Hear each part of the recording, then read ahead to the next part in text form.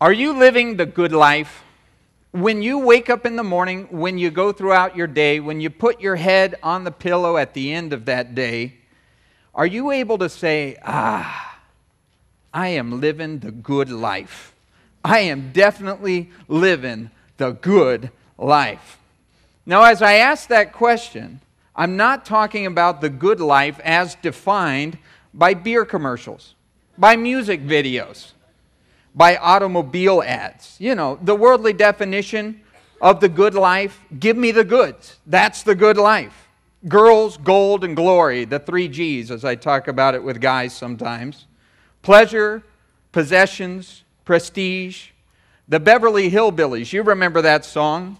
Swimming pools, movie stars. You know, that kind of mentality. That's not the good life that I'm talking about. The question is actually a lot deeper than that. Are you living the good life? Are you living a life that you can look at and say, life is good? It has meaning. It has purpose. Do you know why you're here on this planet? Do you know what will happen to you after you're no longer here on this planet? Are you at peace with God? Are you at peace with others around you? Are you at peace with yourself? And some of you might say at that point, well, you know what? I'm not living any kind of good life. Not by the world's definition, not by God's Word's definition, as you just said it. You don't understand, Pastor Scott. I'm going through a tough time. I'm going through some dark days and difficult times. I have way too much bad going on in my life to feel good, or to call it the good life. Well, if that's the case for you, I'm really glad you're here tonight. Why? Because we are studying the last half of 1 Peter 3. And you see, the times were tough, the days were dark when Peter wrote this letter. And the overarching theme of this chapter, as we're going to see, is how to live the good life even when some things are bad. See, Peter was writing to persecuted people. He was writing to pressured people. They were facing the very real loss of many of the things that we've already talked about here. You know, losing property, losing maybe even their life for the faith that they had found.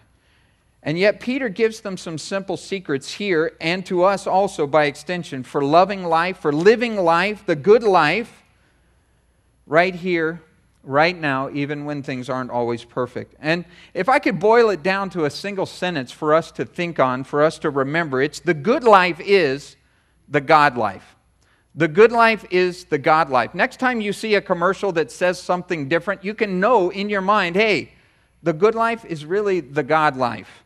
Now, what do I mean by the God life? What I mean by that is a life focused on God, a life following God, a good life, doing good, being good. And the great lie of Satan is that the sure way to have a bad and boring life is to do what is good, to do what is to do with God. You know, that chasing sin, that's going to bring me happiness. You know, pleasing myself, that's going to do it for me. And that God is really out somehow to take everything good out of our lives and to spoil all our fun. And so the world will try to tempt us. It'll try to tell us, it'll try to teach us that we can have a good life apart from the God life. That's where we're going to find the good life. But again, we need to remember that simple thought. The good life, well, it is found in one place, the God life. And so let's look together at 1 Peter 3. We'll look at this half of the chapter tonight, all the way through verse 22. And it says there in verse 10, "For he who would love life and see good days, let him refrain his tongue from evil and his lips from speaking deceit. Let him turn away from evil and do good. Let him seek peace and pursue it. For the eyes of the Lord are on the righteous, and his ears are open to their prayers. But the face of the Lord is against those who do evil." Now again, if you were here last week, that's partially a review because Pastor Pedro covered these verses in detail. And I'm just going to kind of springboard off of these to see that it really is a continuous thought into the rest of the chapter. But he's saying there in verse 10, he who would love life, see good days. You might kind of expect at that point, if you've been listening to modern media anyway, a phrase that would point to what the world calls the good life this way. If you want to love life, you want to see good days, make a lot of money. Pursue pleasure and possessions. Go for those things. Nice cars, nice houses, travel and treasures. Those are the things you want. Focus on things if you want to have the good life. But you know what? Peter's first focus is not on good things, but on good relationships. Good relationships. See, when you really think about what makes a person's life good, isn't it so often the good friends, the good circle of relationships that that person has, or the lack thereof? See, when you think about it, if you want to love life, you want to see good days, well, the first thing we're going to talk about here tonight is good relationships. Good relationships. And that comes so much down sometimes to something so practical here that he talks about, which is taming the tongue. Refraining from speaking evil and deceitful things. Because evil speech, nothing ruins relationships quite like the tongue. Evil speech. And I'm not talking just here about cursing, or cursing somebody out, although, of course, that's probably going to ruin some of your relationships. But I'm talking about maybe the more subtle sense, complaining. Evil speech there could just simply be complaining about how bad life is. Have you ever been around someone who makes bad days worse? You're already saying, well, this isn't the greatest of days. And then you run into that person, and you're like, oh, wow, it just went from bad to worse. This person with their evil speech is just going to bum me out further. And you try and take that turn and get away. They're just going to say, well, how are you? Horrible. I don't know how this can happen to me. This is always happening to me. And that sort of thing. Why me? Why me? Why me? And that sort of thing. I hate my life. It's so terrible. And on the other hand, we can have people who, when you meet them, maybe you're having a bad day until you meet them. And then you say, man, it took a sudden turn for the better. An encourager, someone who lifts you up with their words. Maybe they are having some struggles. Maybe they are having some difficulties. But at the same time, instead of a mutual bum-out session, it can actually become a lifting of each other. Don't you love being around people like that? And see, here's the thing. If you love being around people like that, wouldn't you want to be people like that? That's the thing that really is the challenge here, is that you could ask yourself, we can ask ourselves, we can evaluate, what kind of person am I? Am I the person I would want to avoid? Or am I the person I would want to seek out on one of my harder days? See, the good life doesn't depend so much on externals. A lot of it has to do with internals. It has to do with what's going on inside. And inevitably, what's going on inside, Jesus said, would make it to the outside. See, we wouldn't be able to hide it for long. Now, we took a family vacation. That's an oxymoron if ever there was one, But we took a family vacation once to Disney, And one of the things I learned there, I learned a lot there. But you know what I noticed? You see a lot of really miserable people in the Magic Kingdom. I don't know what it is. I guess the magic has worn off in some ways after the second or third day.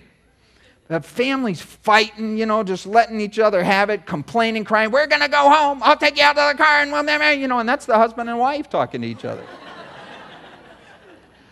But you see all that, and you think, man, you would think, the Magic Kingdom, isn't it called the happiest place on earth? I mean, if you want to live the good life and love your life and see good days, wouldn't you think Disney would be the place to go, and that you could have that litter-free streets? They have people coming along cleaning everything up, happy music, la la la la la, all everywhere you go, smiling cartoon characters, people with permanent plastic smiles on their face. Entertainment everywhere you look, shows, so many shows you can't see them all in a day. And you see that all the good externals that someone can come up with in the world cannot make up for a person who has an internal issue. Because again, Jesus said, out of the overflow of the heart, the mouth speaks. Sometimes people say, oh, I just said that, I didn't mean it. Well, you know what? Jesus suggests otherwise. That what's going on and what's growing in our heart is exactly what will come out of our mouths. And if you want to look at a life and say, hey, is that a good life? Well, what he's saying here is refrain from evil speech, from gossip, from boasting, from bickering, from complaining. And some of you would be honest enough to say, but Pastor Scott, if I give up all that stuff, what will I talk about? I'll have so many rollover minutes at the end of the month, I won't know what to do with them all. Well, try this one. What he's doing here, train your tongue to speak the words and truths of God. That's what Peter's doing. Peter was a guy who had plenty of mouth problems earlier in his life. But you see him doing something so different here, which is quoting in his writing Psalm 34. That's what he's doing as he does this, quoting God's word. And if we hide God's word in our heart, it's going to change the way we talk. That's for sure. But it's also going to change the way we walk. You see that in verse 11. It says, let him turn away from evil and do good. This isn't just the way you talk, but the way you walk. He says, let him seek peace and pursue it. So again, do you want to love life? I think everyone does. Do you want to see good days? Do you want to live the good life? Man, it's not just a matter of your talk, but your walk. He says, turn away from evil. Walk away from wickedness. Say no to sin. And again, many would say, but wait a minute, won't I miss out on the good life? I mean, the Miller High life, right? Can anyone vouch for the fact that it's really the Miller Low life? And in time, the Miller No life pretty soon? See, if God says something is bad, there's a reason he says that. You know what it is? It's because it's bad.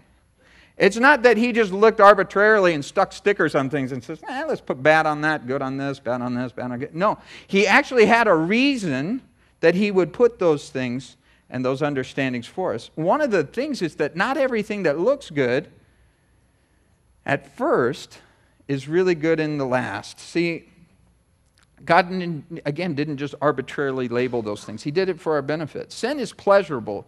See, anyone who tells you anything different is really not being truthful with you. The Bible says sin is pleasurable, but it goes on to say for a season. See, and seasons change. And the price tag, well, it's usually Satan's deal is get it now and pay later. Don't worry about the price. And see, this is the thing. So often we say, this is fun, this is great, I'm loving life. Man, I am living the good life right now. And that's exactly what the prodigal son thought. You know, in Luke 15, that familiar parable that Jesus told about the guy who went off to live the good life. He said, I want the money, I want to go chase the things that matter most in life. And he started out the life of the party, but he ended up in a pig pen. And that's always the progression or the digression there. So you want to see good things in life? You want to live the good life? Turn away from evil. Turn toward the good and do it. Don't just know it, do it. See, I think good gets a bad rap. I think God gets a bad rap. You know, a lot of times people have this idea of Christianity that God is boring. You know, that God's all about you can't do this and you can't do that and you can't do this. You know what? There's far more that you can do than that you cannot do. You know, when you think about the garden, what was it? It was one tree you couldn't touch and everything else that you could. So often people will focus on the one thing that I can't and never think about the many things that you can. See, God is anything but boring.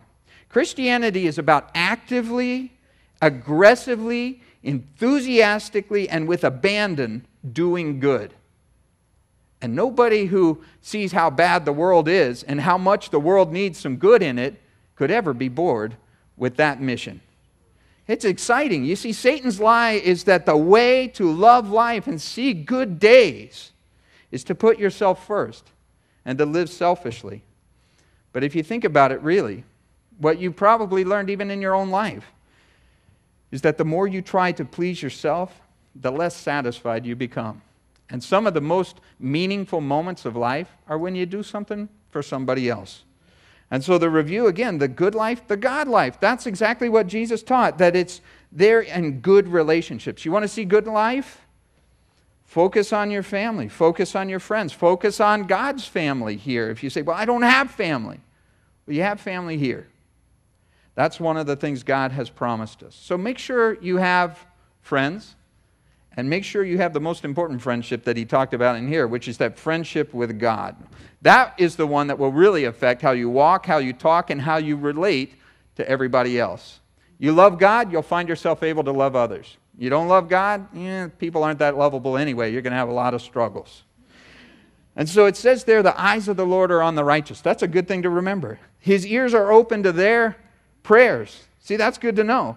I don't know about this, but this doesn't sound good. I don't know what it means exactly, but the face of the Lord is against those who do evil. Well, I don't want the face of the Lord against me, whatever it is. You know, if you think about a parent, when their face is against you, you know that look that the parents could give, and whoa, just with a look, no, that's all I need to know. Now, does this verse here that if you're on God's side, He'll be on your side, does that really mean that there will never be anything bad that comes into your life if you're living the God life? There's some people who think that. There's some people who expect that. I don't want to pop your bubble here, but that's too simplistic. That is just optimistic. That's not really realistic. See, the Bible says something very, very different, and it's exactly what our experience teaches if we pay attention. The Scriptures say something much more profound than that good things happen to good people and bad people have bad things happen to them and that sort of thing. What is it that the Bible actually says? This is what it says. That when you have the God life, that when you have God's life living within you, whether something is good or bad, the ultimate outcome is good. And that's why you see it's not just about good relationships, the good life, it's about good results. A long-term perspective that starts to see, you know what? No matter what it is, it's like it goes through this big grinder, and whatever comes out the other side, it's always good when it's God. No matter what you put in, it's like sausage, you know? I don't know what goes in there, but man, sausage tastes good. And it's just like, I don't want to know what goes in there. Good and bad, who cares? It's all good when it comes out the other side. And so he says there, who's going to harm you if you become followers of what is good? But even if you should suffer for righteousness, see, you are blessed. In other words, no matter what, good comes out. Don't be afraid of their threats, nor be troubled. See, in general, what he's giving here, Peter's giving a principle, which is that a person, if they are a good person, if they're a godly person, if they're just a generous, loving, caring person, in general, they will find themselves with few enemies and many friends. That's just the general rule. If you look around, you know, nice people tend to have nice people around them, good relationships and all that. But there are exceptions to this rule. You want to find one? Well, it's right there in verse 14. Never forget this, that Jesus was all good, and yet, what was the end of him? Well, crucifixion, right? Acts 10:38, if you jot this one down, it's a great summary of his life. Don't turn there because it's going to be over before you even get there. But this is what it says, Acts 10:38. Jesus went around doing good. And it says, because God was with him. And you would think, okay, guy does good, God is with him, everything's good, right? But again, he was crucified. How do you explain that, Scott? How do you explain that? Well, I don't have to, because God's Word does, which is that the God life, the good life, if you want to look at that, is that even when life is bad, even when bad people come into a good and godly life, the ultimate guarantee of God is good's going to result. There's going to be a good result. And see, at the cross, like nowhere else, God took the worst that evil mankind was capable of, the very worst that we could do, and he turned it into God's best. The most amazing turnaround that has ever been. And the bad actions of bad people ultimately had good results, well, for us even here today in the life of Jesus. And God has promised the exact same principle to be true in each one of us. You want to love life? You want to see good days? You want to live the good life? Well, I do. And the Bible tells us how. It says, trust in God through the good times and the bad times, and you will find Romans 8:28 is true. What's it say? It says God works all things. You could put it in parentheses right there, good things and bad things, for the good of those who love him. So you put in bad, you get out good. You put in good, you get out good when it goes into God's grinder. And the good result, hey, I love it. Because in the end, what it means, we win. No matter what. Okay, you think about a game you play where you say, okay, if I do good and you do good, I win. I like that game. Okay, here's a game. I do good and you do evil, and I still win. I like that game. It's just what God's saying, that you will be blessed. Even if someone does you wrong for doing good, God will do you right for doing good. And that's the eternal reward. And so it's such a popular saying in our modern society. It's all good. It's good. You need some water? I'm good. Oh, it's all good. Everything's good. But you know what? Only Christians can really say that. If you're not a believer here today, it's not all good. I hate to tell you. And so you think about those things, guaranteed good results. Only God can give those, even from the bad events. Genesis 50:20, a beautiful little phrase to know. You can go read the whole story of Joseph when you go home. It culminates in this. I don't want to ruin the spoiler for you, so if you don't like spoilers on stories, go ahead and close your ears now. But this is what it says at the end of his life. His life went up and down, good and bad. Everything, every day was different. But you think about it, at the very end he says, you meant this for evil to his brothers, who were bad brothers. He said, you meant this for evil, and it was evil. He said, but God meant it for good. God turned it around for good, as it is today, the saving of many lives. He did it in the life of Joseph. He did it all throughout the Scripture. And most importantly and most obviously, he did it in the life of Jesus. And he has promised to do it in the life of the followers of Jesus. And that's a great reason to be one. Good results. You see that in verse 15. Look at it with me there in verse 15 of chapter 3. It says, but sanctify. Sanctify just means set apart. Enthrone, it says, the Lord God in your hearts. And always be ready to give a defense to everyone who asks you a reason for the hope that's in you, with meekness and with fear. Having a good conscience, that when they defame you as evildoers, those who revile your good conduct in Christ may be ashamed. For it's better, if it's the will of God, to suffer for doing good than for evil. So again, just a quick review. The good life is the God life. Just keep that in mind. And it's going to lead to good relationships. It's going to lead to good results. But this is the third thing I want to share with you. It's really the rest of the chapter. It says good reasons. You have good reasons to believe these things. It's not just wishful thinking. It's not when I wish upon a star and all that kind of stuff. No, we're talking a factual faith. And so he says, always be ready. Always be prepared to give a response, a reason, a defense, an answer for the hope that you have. Because you have a hope that others don't. And so we get a really unique opportunity. We always have the availability of sharing the truth, but there's something special that happens in tough times. See, anyone can share about how they love life when life is good, right? You got the little spot on the beach there, like Pastor Pedro has right now. You have the cool breeze on your face, like Pastor Pedro has right now. He's hopefully watching us right now. Enjoy the good life there, bro. But wanted to let you, we love you. Just wanted to let you know that a lot of times people can say, well, that's why you love life. That's why, because look how good God has been to you.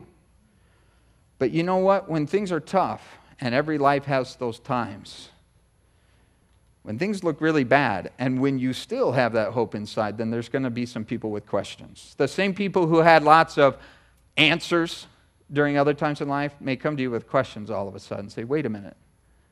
How can you feel so good when things look so bad? How can you have good relationships with the people around you even in tough times? How can you have a good relationship with God? How can you trust that there's good results and these good reasons? Well, again, check the context here. I want you to see it. He talks about good conscience. He talks about good conduct. He talks about good reputation. He talks about good character in there. All of these things so important. And, remember, it's great because we don't follow this JC, Jiminy Cricket. Remember him? Always let your conscience be your guide. Here's the thing. It talks here about a good conscience. What's a good conscience? A God conscience. See, because a conscience can be messed up. That's the problem here. It's kind of like a smoke alarm. Think of it this way. In our house for a while, we had smoke alarms going off in the middle of the night. False alarms. After a while, you know what I did? Yank. Just pulled them out. I said, burn, baby, burn. I don't care. I don't care. I just need sleep, Now, I did return to my rational mind, my care of the family and everything else, and got them all fixed and all that sort of thing. But here's the thing. Sometimes a person can have a messed up conscience that's too sensitive. They always think God's mad at them, and every mistake they make, they think they've gone off the cliff and everything, and you're like, chill. And then you have somebody else who has a seared conscience, and the whole thing can be burning like hell, and they just look at their life and say, I don't smell anything, I don't hear anything, no alarms are going off in me. And you say, wait a minute. A good conscience is one trained by God's word. That's how you get a good conscience. Good conduct. That's a life that says when it hears that conscience saying this is the way to walk, go in it, that you actually do it. And it's wonderful freedom because you don't have to hide, you don't have to scheme, you don't have to be all of these things that are so troubling to our souls when you just can sleep in peace because, hey, the alarm of God is there, trained by God, saying, hey, you're okay with me. Everything's fine. Everything's good. Or when he goes, beep, beep, beep, beep, beep, beep, beep, smells like smoke, something's going on. See, you think about it, where does the good life really come from? Again, it comes from God. See, what reason should we give when people ask, well, yeah, I couldn't help but notice that you're good. Well, thank you very much. Yes, I am. No.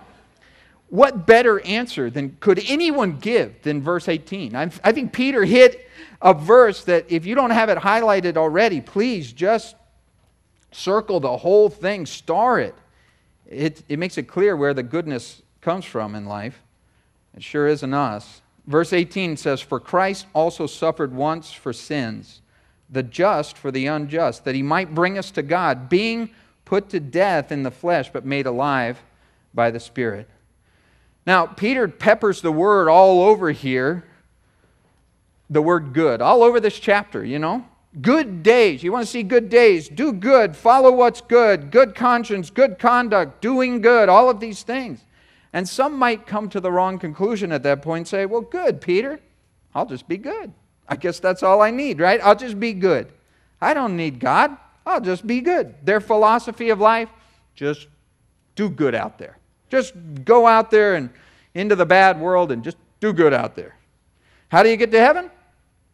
Be good, right? Well, how good? Well, you know, better than bad. I don't know. Pick someone bad and be better than them and hope that God will, you know, pick between the two of you or something. Live a good life, you know. Do some good deeds. Talk nice. Walk nice. Help someone across the street now and then or something. Be a good person. That's what it takes for God to accept you. That sounds good, right? I mean, most of our society's fallen for it. There's one problem with it. It isn't true. It's not possible to be good enough for God because the standard of goodness that God accepts is perfection. See, and if being a good person was good enough, then it begs a little question here, which is, why did Jesus have to die? Why would God send his son if good was good enough? There'd be something bad about that, wouldn't there? And so the good news is so good because the bad news is so bad. See, if you'll circle the word there in verse 18, sins, you can write your own name next to that. Sinner, you know. You can write my name. Just go ahead and write my name, Scott. Okay, but know that your name should be there too. The unjust, the just for the unjust, you can also put your middle name next to that, the unjust one, you know, or your last name or whatever. It's talking about us there, I hate to tell you. The Bible teaches that there's no one good, no, not one. Now, most people immediately think of an exception, like their grandma or something. They go, yeah, but my grandma's so good, you know. Okay, but the Bible says, no, not one, not even grandma. Oh, come on. No, the good news is good, but the bad news is bad, which is there's no, not one, except one, which the Bible said there was one that was good, Jesus. That's the good news. And that good one suffered for the bad ones. And his goodness was good enough for all of the bad. That he suffered for our sin, that he paid the penalty there, that the just died for the unjust, the righteous for the unrighteous, the good for the not so good. And so the God life, the good life, we see it right there. That's what brings us now to verse 19. Now, here's the thing. Every commentary I looked at, and I looked at a lot. Every study Bible that I looked at, and I looked at a lot. Every resource I could find. This is how it introduced this section right here. Verses 19 to 22 are some of the most difficult and debated verses in the New Testament. But this is the Wednesday crowd, so we're going to stick through this with some scripture study here, and I hope that will bring some clarity to the clouds. It can be a little difficult here, but hey, you know what? God's Word, we should expect sometime that God is going to require us to think. And so let's think as we look at this. Verse 19, it says, by whom also he, it's talking about Jesus there, went and preached to the spirits in prison, who formerly were disobedient when once the divine long-suffering waited in the days of Noah, while the ark was being prepared, in which a few, that is 8 souls, were saved through water. Say, what? Now, what you see, I'm going to have you write down 3 cross-references real quick, okay? Write them down now, look them up later, think them through.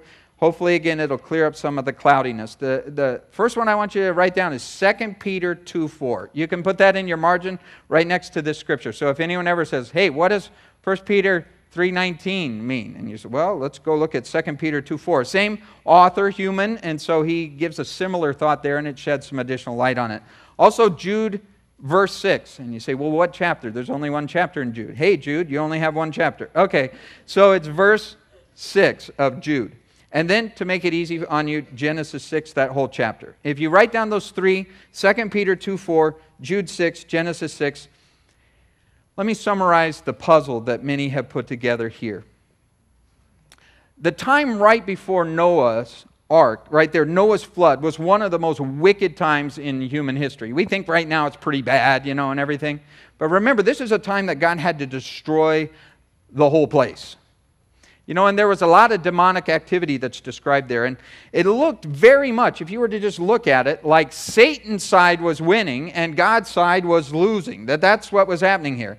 And 1 Peter 3:20, right here, we look at it together, it says only 8 people were saved in Noah's ark. I mean, lots of animals and all the rest, but you know, all dogs could go to heaven and all that. But 8 people, only 8 in the whole world had God's life. Now think about that for a moment. Everyone else in Noah's day, you may say, man, it's pretty rough where I work, or it's pretty rough in my neighborhood, or where I go to school. 8 people in the whole world. Everybody else was living la vida loca. All right, that's very important. Trying to find the good life. Yeah, man, I don't need the God life. I'll go for the good life. And only Noah, they thought he was living the crazy life.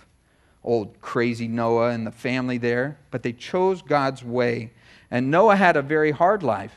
100 years plus. You see him being ridiculed. You see people going, looks like rain, Noah. Just kidding. Another sunny day. You know, and all the rest of that while he's building the boat. They'd never seen rain. Discouragement, I'm sure. And yet, in the light of eternity, looking back now, who was right? Well, I think Noah got the last laugh. He had the good life, really, after all, didn't he? Now, we got past there, verse 20, by talking about Noah there. But what about verse 19? This one's a little more interesting. It says that Jesus went to preach to spirits in prison. Did you know Jesus did prison ministry? What is it talking about there? Well, best answer I can give, again, when you see Jesus, you can ask him if I was right. Jesus was dead for 3 days. We know that part to be true. The Bible says that very clearly. His body in the tomb, his spirit, well, the spirit is eternal. It doesn't die. Your body goes to the grave, but your spirit does not. And so where was his spirit during those 3 days, during that 3-day span? Well, apparently he was on a spiritual speaking circuit, and one of the places he visited was a spiritual prison. What's it talking about there? Well, again, cross-referencing those verses that I gave you there, Peter tells us that he had a message there in Hades, that's the word used, in Sheol, a spiritual place for the demons, fallen angels. What was his message to them? Well, at the cross, as in Noah's day, it looked pretty much like good lost and bad won. But Jesus gave a speech that said, hey, guess what, guys? Good won and evil lost. And he made that proclamation, and he makes it still to us today. And remember that every speech has really 2 sides. If it's a victory speech, well, somebody lost, right? If a coach is giving that victory speech, some other team is, you know, kind of nursing their wounds. And so you see a victory speech, the winning side, a declaration also to the losing side. To the fallen angels there, you lose. To those on God's side, we won. I love it because Pastor JP, you know, in his Bible, as he is the children's pastor here, you know, and the family pastor, and one of the things he has on the back page of his Bible, he put in a little sticky note right here on the back page, and it says, the end, we win. And I love that. It's just so simple. Oh, yeah, that's good to remember, isn't it? Now, if you haven't already lost the thread, let's go to verse 21. This is both the joy and the challenge of verse-by-verse teaching. We don't avoid things, but boy, sometimes we have to dive into them. Look at verse 21. It says, there is also an antitype which now saves us. Baptism, not the removal of the filth of the flesh, but the answer of a good conscience toward God through the resurrection of Jesus Christ.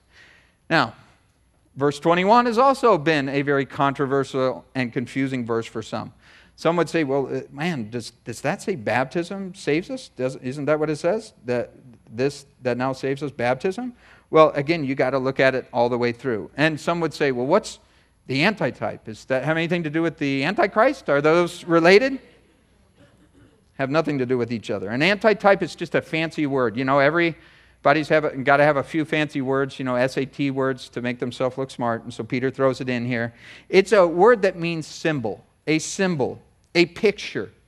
And so Peter's using Noah's Ark there as an analogy. It's in that context of Noah's Ark that he's also talking about baptism. Again, water and all the rest in that picture. And so Peter's using Noah's Ark first. He talks about that and he says, you know what? God was painting a picture of salvation in both of these things. An Old Testament, a New Testament picture there intermixed. And Noah, you see, his family was saved from the flood by getting in the ark, right? I mean, that was important. They got in the ark and it says God shut the door and all the rest of that. And the waters washed the old world away. I mean, they got in and there was wickedness all around. They got out and it was nice and fresh and clean. And you see that, and in a similar way, you know what you see is we are saved by getting into Jesus, not by getting into the water. That's not the point. The point is the water was actually the washing away thing. That was the judgment, actually, of God. But what is it that was the salvation? Well, the ark was the salvation. And so you see that as you are inside, as you are in Christ, as the Bible puts it. Well, water baptism is just a picture of that salvation. Water doesn't save anybody. That's what Peter even says. It's just an outward sign of an inward change. And if there's no inward change, well, then there's no value in the symbol, no significance to the symbol. But if there's an inward change, oh, there's great significance to the symbol. I think of it this way. I wear a wedding ring. You can go buy a wedding ring and it doesn't make you married. It's a great symbol, but it doesn't change anything really. But you know, because I am married and happily so, I love to wear this ring as a reminder because it is a symbol with significance. And so Peter's very careful to say that in verse 21. He says, it's not the symbol that saves. It's not the washing of the water or the filth of the flesh. That's not what I'm talking about. He says it's the resurrection. That's really what does it. The thing that it symbolizes. That's what baptism's a picture of, and that's one of the reasons I so love doing them. We'll have a baptism video coming up, and we'll be having another baptism coming up. So if you miss that one, you'll actually want to do this if it's something you've never done. Why? Because it's an important and beautiful act of obedience. It's something that God commanded because it's a good thing. Sometimes I think, oh, this is pretty tough. Go down to the beach on a beautiful day, enjoy a burger and a hot dog, and get dunked. Wow, Lord, that's so tough. We suffer so here in Miami. No, it's an awesome, beautiful thing. His commands are not burdensome. It's an identification of the death, burial, and resurrection of Jesus. Death to the old life, alive to the new. That's the God life. And you might say, okay, Scott, I want it. I want to live that. Where do I get it? Well, look at what the last verse of chapter 3 says. This is clear. However confusing the first two that we looked at there, this one should be very clear. It says, He has gone into heaven and is at the right hand of God, angels and authorities and powers having been made subject to Him. In other words, Jesus is in the place of absolute authority. If you want to have the good life, if you want to have the God life, well, the very obvious answer is to go to God to get it. You know, God, I want the life that you give. Let me go to you for it. And God's Son, the Bible says, is the way to come to God, the way to go to God. In heaven, at the right side of God the Father, you see God the Son. And that makes Him very different than any other good man in history. Although there have been some, I suppose, you know, at least good relatively in human terms. But He was God as a man. And so let's go back and ask the question that I began with there. Are you living the good life? Are you living the good life? Can you say, absolutely, I am living the good life. And I know beyond a shadow of a doubt the good life is the God life because I have the life that God gives. Well, see, it's the life there that Jesus came to live and to give. You may know that the theme verse of this church, really the one word that encapsulates our mission here is life, the word life. And it comes from John 10:10, where Jesus said, the thief came to steal, kill, and destroy. That's the devil. That's his work. But God's work, he says, I have come for a different reason, that you might have life and have it to the full, that you might have it more abundantly. And so God has promised us eternal life. That's great. But we don't have to wait till we die to start experiencing it. I love that because what it means is that right now we can have the abundant life. Right now we can be living the good life that God has for us. It can affect our relationships. We can have good relationships. Doesn't mean that we'll never have struggles in those things. But you see, we can have good relationships. We can have good results. We can know that no matter what's going on in our life, hey, God's going to turn this around for good. And we have some good reasons to believe these things. They are based on fact. Now, I want to end today with a story, and it's kind of a long story, but I think it's one that is worth sharing. It's unfolding and has unfolded just this month, and it's a very personal story from our family and all the rest, but I want to share this story with you because it involves you. And you might say, well, how does it? Well, because many of you have been praying for our family. And I want to show you in a very interesting and practical way how your prayers are being answered. Some of you are saying, well, I haven't prayed for your family. We'll do it right now, and we'll include you in this whole thing.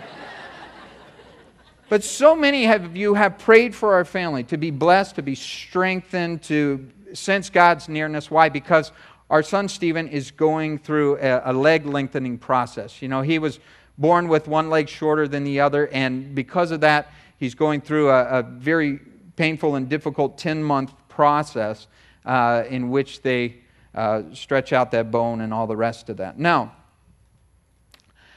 I think God knew just how to answer your prayers for our blessing in a way that would blow our minds. I mean, it wasn't what you prayed, but it's what happened. It's how God answered it. And the most amazing part of it is not what happened or who it happened with, but how and when it happened in our life. That's what I really want to focus on. Again, it's been a rough season. And so our son Stephen there, he has a basketball for a brain. That's one of the other things that he was born with there, a basketball for a brain. If you look in the ultrasounds, it had the little black things on it, He loves to play it. He loves to watch it. He loves to talk about it. I mean, having dinner at our house is like sitting there at the ESPN Sports Center thing. I mean, it's just the facts and figures and everything else. That's what goes on. And it's kind of a joke on me in a sense because before him, I was the least sports-oriented guy that had ever walked the planet, probably. My wife even met me and couldn't believe that there was a male who couldn't name a current player of any sport. I was like, I don't know, I was naming guys who'd been dead for 20 years, and stuff when she asked me. And so 2 summers ago here, Stephen went to a basketball camp, and he used his own money for that, and he was so excited. I mean, just this summer camp, he looked forward to it forever, and guess what? He got sick right before it, just really sick, and it was a huge disappointment.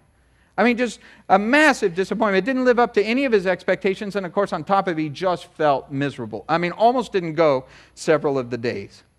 There was only one little faint bright spot through the whole thing, which is that he got a poster there from the Miami Heat, a Miami Heat poster. It was from the championship year, and it was a very unique poster. It was like almost 4 feet long and tall. It had every player in relief, and it was from the championship year back then. And it was a really cool poster, and he just kind of like rolled it up and brought it home and all the rest of that. Now, here's miracle number one. Let me give you miracle number one. That poster somehow survived for 2 years in our garage. You say, what's the miracle about that? Have you seen our garage? No. It looks like your garage, all right? Only worse. Without being crushed. And I would periodically look over and go, is that poster? I'd forgotten all about that poster. Oh man, we got to frame that thing before it gets killed. And then I'd, have an ADD moment and just go off and do something else. Now, I'd always think, someday I got to do this, frame it. Now, someday finally came, and Lynn, is actually the one who saw it. She decided to redo Stephen's room with a Miami Heat theme. You know, she was going to do that and frame that print. Now, she had a coupon. Lynn always has a coupon. There's no miracle there. But but the timing of it, there was a half-off coupon for the framing job, you know, there. And so they said it'll be ready on this certain day. Well, that certain day came and went, and there were delays and delays and delays. That thing had to be special ordered. There was some special matting and everything, you know, just had to be exactly right and all the rest of that. And blah, blah, blah, blah, blah. It's in an order. We don't have it here. We thought we had it. We don't have it. This store is out of it. We'll have to, and, you know, all that kind of stuff, you know. And we just spent time dropping by, asking, you know, in the neighborhood, hey, just happened to be calling. Is it here yet? You know, all that. Finally, on the phone, I did what I'd call barking at them, okay? You know, kind of, I didn't tame my tongue too well. Now, you would say, Pastor Scott. Well, what can I say? All right. It wasn't a bad bark. I'm just letting you know, Lynn described it this way. It was a bark for you, but it wasn't a bark for anybody else, you know. But they finished it. They finished it. I guess they thought my bite might be worse than my bark. So Saturday morning, we go. Sleepy little store in Homestead. You know, they call it Home Dead. They used to, you know, but we lived there, you know. And only one other customer in the whole place, in the line in front of us. The framer asked that customer there if it'd be okay to just kind of go in the back and get our poster because see, they recognized us. You know, that we came in the door and they're like, oh boy, here they are. Yes, just get them and get their print out of here, you know, before he bites us. Unwraps this thing from the butcher paper that was in. Awesome. I mean, just wow, museum quality. The thing phenomenal, worth the wait. And the customer even commented on it, said, wow, that looks good. That's awesome. I have some posters like that. Maybe I'll get it done similar, you know. And so we started just conversing, just talking there. You know, hey, we're having this done for our son, you know, and he got home from the hospital just this week and everything else. We're real excited about showing it to him. We're redoing his room, and this is kind of going to be the centerpiece of it and all that. And he loves basketball, and he loves the Heat, but he especially loves Dwayne Wade from the Heat, you know. And that customer mentioned that he was having some pictures framed also, and he said, yeah, it's for an auction that's going to be held.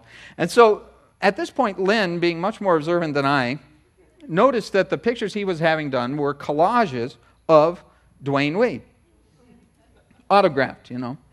And so she asked the guy there, hey, where's the auction? Is it being held locally? You know, maybe nobody will show up and we can bid $1 and all that sort of thing. As long as we're having a miracle moment, might as well do that. And the customer just casually said, you know, oh, I can get more of these. That's my son. Now, I'm pretty sure sometime in life, have you ever had an echo moment where like God puts reverb on something? That's my son, son, son, son, son, son. And he excuses himself and says, let me go get my card from out in the car. Now, my mind is always trying to explain away the great things that God is doing. You know, so immediately I'm thinking, I know what he meant. He meant my son does these collages. He's an artist. I'm going out to the car. I'll be happy to sell you some of this stuff, that kind of stuff. Now, Lynn, being much more spiritual and listening at that moment, says to the framing guy, who I barked at earlier, did he just say that Dwayne Wade is his son, that he's Dwayne Wade's dad? And he said, yeah, that's him. I've seen him on TV. So just then, this man comes back inside, hands me his business card, and says, like it's no big deal, I'm Dwayne Wade Sr., and I'd like to see what we could do to be a blessing to your son. I remember what I said. I said, and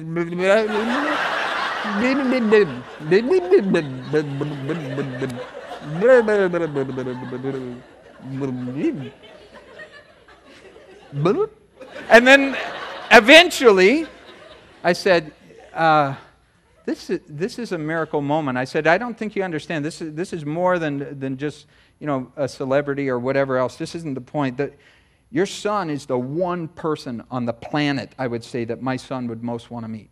You know, I mean, just really on just, if I were to ask him, and I have before, who would you most want to meet, you know, other than Jesus and those types of answers?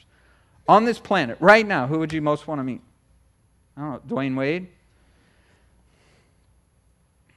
So I told his dad there, hey, listen, I know your son has 1 million fans, all the rest, but I don't think he has probably another one like Stephen. You see, years ago, I'm a pastor. Right then I had to apologize to the guy I barked at. I said, hi. God has a way of humbling you right in the middle of miracles, man. Hi, I'm Pastor Scott, and sorry about that there. But let's get on to other things. So I said, listen, I told my son years ago, look, it's great to have favorite players. Of course, I mean, you love basketball, you're going to love a great basketball player. But listen, don't just cheer for them, pray for them. They are real people with real hurts, real problems, real pressures. We look on and say, oh, they got the good life. Well, you know what? Everybody has the same struggles. And so often they maybe have pressures that we don't even have. And so many people are there to idolize them and all the rest of that, but how many people really go to sleep praying for the people who maybe mean something to them in their life? So I said, you know what, Stephen, we're going to do that. We're going to commit to doing that. If there's somebody who we watch a game and you see someone get hurt, we're going to pray for that guy that night. If you see someone play well, pray that they would do it in a way that the pride doesn't puff them up and that they stay humble so that God can continue to bless them. So as a family, we often pray for the players, the coaches and the families. And I'm not kidding. For years, we have prayed. I've sat at my son's bed while we prayed for Dwayne Wade and his family, for God to bless him. And God bless them right now. I think they're playing, But as a dad, lest I sound spiritual, as a dad for years, I've also dreamed and schemed, of getting Stephen an autograph. But not like just go and buy one. I mean, that's dumb. I wanted to, I'm like, to somehow get him something autographed or to meet him. Well, that would be pretty cool too. Again, not because we worship him, but because for some reason, whatever reason, he's a special person in my son's life. Now, how about this? I'm thinking in my mind so many times, he's unreachable. He's a gold medalist. He's a world champion. He's an MVP. He's the leading scorer in the NBA this year. I mean, he's not just a basketball player, out there somewhere. And suddenly here we were with his dad introducing himself to us. I mean, it's not me trying to chase him down through some PR channel. His dad saying, hey, we'd like to be a blessing to you. Could we do that? He asked us more about the surgery, and I told him this. You know what, my son has one leg shorter than the other, and he has different sized feet. He was born with different sized feet. And I don't know if if you have teenagers or you've ever been one, shoes. Man, shoes are it, aren't they? They're just so important. And he's always had to buy 2 pairs of shoes, and two that didn't fit. He's had to do that. Custom shoe lift. It's just been this cycle. And so he always wanted the Dwayne Wade models. That's what he wanted. His Christmas money would always go to that. And over the years, lots and lots of odd extra shoes. Brand new shoes that never got used. And so Lynn made him part of this Miami Heat room, There's little shelves on there, And this is what I asked his dad. I said, listen, is there just a possibility, could I be this bold to ask, is there a possibility we could get one of those shoes signed? Could we just get one of those shoes signed? Somehow, mail it, whatever. Oh, definitely we can do that, he says. We can get that done. When you meet Dwayne, you can just ask him to do it. He'd be happy to do it. What? And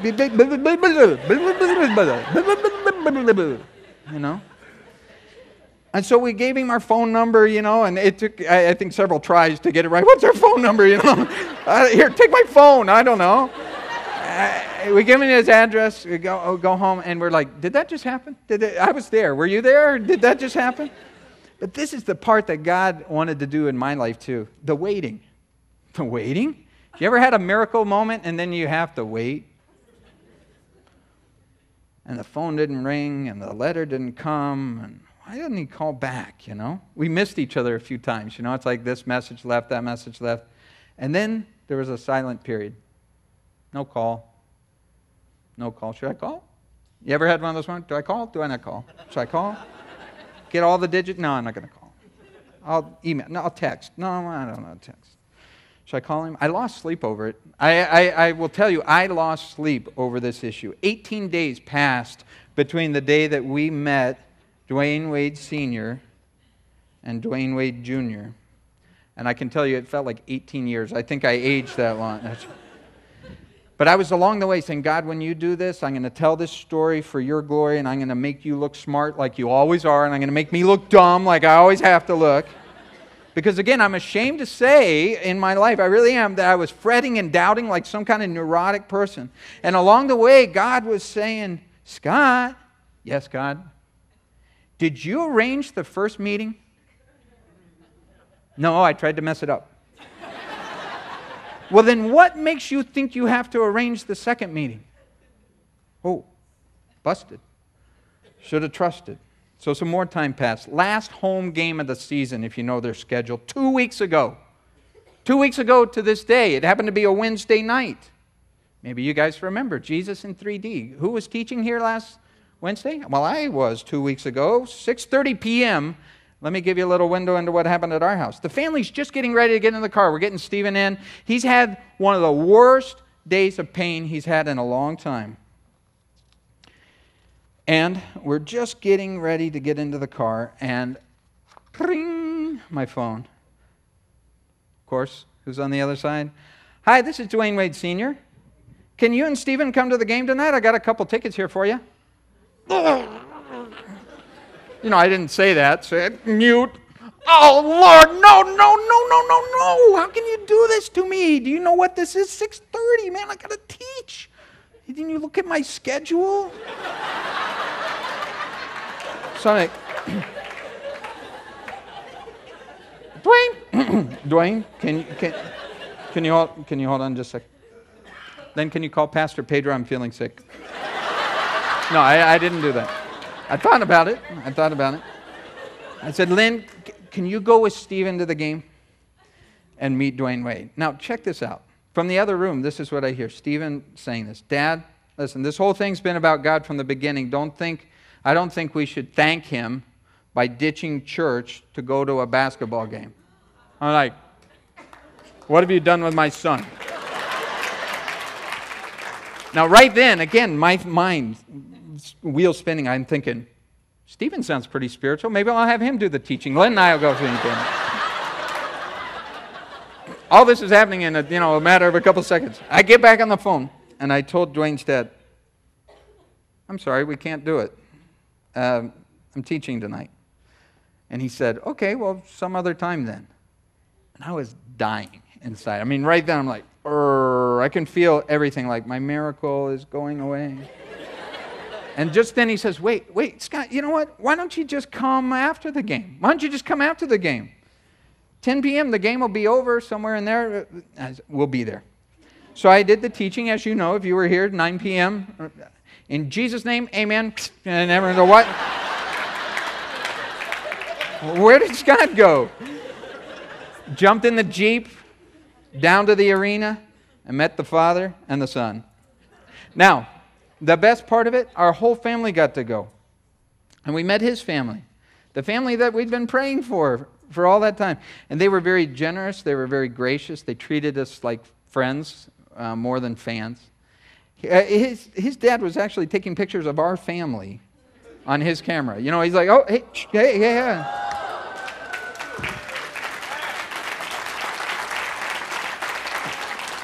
Now, again, I tell this story not to bring attention to Dwayne Wade. He has enough of that, really. Or to our family, but to God. See, I want you to think this through with me, and I'll be brief here, but I need to share these things with you. All these years, I was hoping that someday, some way, I might get one of Stephen's shoes signed. You know, because somehow those shoes, I don't know how even to express this to you fully, but every time I tried to even think it through today, I just ended up crying about it. That many times I would go out into the garage and I would see those shoes, and somehow those shoes with their lift and everything were just an embodiment of sometimes the pain and frustration, and Stephen would wear those things out so fast, and we were always having to deal with these things, and it was just one of these things that sometimes I would just end up crying in the garage, and then I'd see that poster again, I go, oh, I've got to fix that someday, you know. One shoe signed. That was my hope. And instead, God arranged for Dwayne Wade to hand Stephen a pair of his shoes signed. And Lynn, that very morning, had put a verse on Facebook as her little thing. It said, Ephesians 3:20, God is able to do abundantly above all we ask or think. And so as we were driving home from that arena, the kids were talking even on the phone with grandparents and stuff. It wasn't about Dwayne Wade. That's what I loved about it. It wasn't about him. It was about God. The whole way home, it was like, God just, I guess, wants to bless us. And see, that was a great lesson for the kids, of course. But this big kid needed to learn it too. That somehow the incredibly important person of Jesus cared about what I cared about. And cared about those shoes that sometimes I'd cried over and said, man, why has life got to be so hard? And I learned a lot in that day about how God brings good out of bad. See, Stephen went to that camp sick. Remember that? That's bad.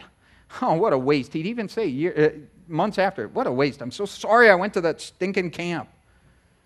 But it was at that camp that he got the poster that eventually led to this whole thing. Oh, that's good, I guess. The camp was good. See, I thought it was bad. See, the framing was delayed, and we got frustrated, and I barked at the guy on the phone, and that was bad, right?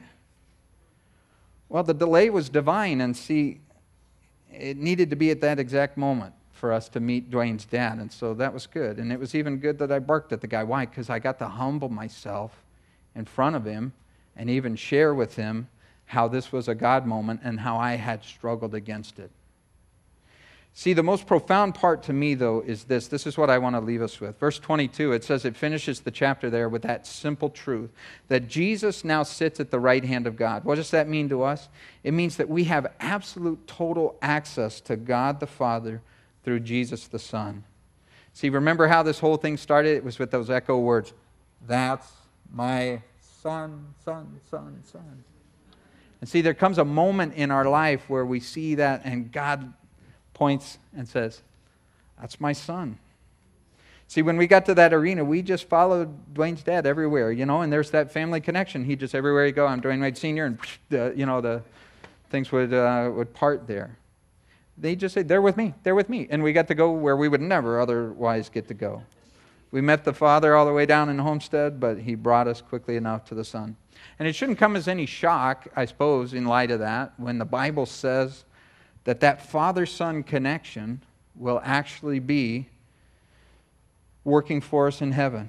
It's our way to heaven. That Jesus the Son gives us total access to God the Father. And when we honor the Son, the Bible says we honor the Father and vice versa. See, Jesus said it himself, no one comes to the Father except by me. And people will push back against that, but then you hear that story and you go, well, of course, of course. See, we saw it there, that Jesus died and rose again for a reason, to bring us to God. That's what he did. The just for the unjust, the good for the bad, to give us the good life, to give us God's life. Well, God, we thank you tonight for the opportunity we've had to rejoice in you. God, to remember that the good life isn't just about things or having everything go right for us. But Lord, it is when we realize that we have a relationship with you that can start now and never end. And God, thank you that you reached down to us, that we don't have to be good enough for you because we can't be. But Lord, that you were good enough to come looking for us. Thank you for loving us. Thank you for demonstrating it by sending the greatest gift that could possibly be given, the love and life of your Son. In Jesus' name, amen. Amen. God bless you.